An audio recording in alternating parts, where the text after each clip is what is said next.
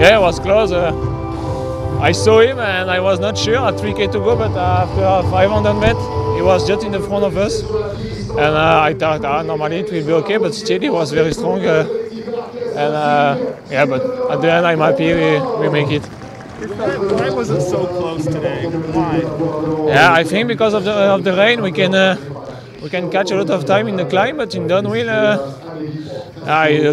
we cannot take too much risk. And when you are alone in the front, you just have to take risk and to go fast. We lost a bit of time in the downhill, and yeah, it's quite twisty and with the rain and up and down, it's always hard to catch the break. It was also quite a short stage, and yeah, the breakaway was strong. A lot of pressure when the team's here with Jonas and you got one opportunity, you feel like you have to take it. Yeah, sure.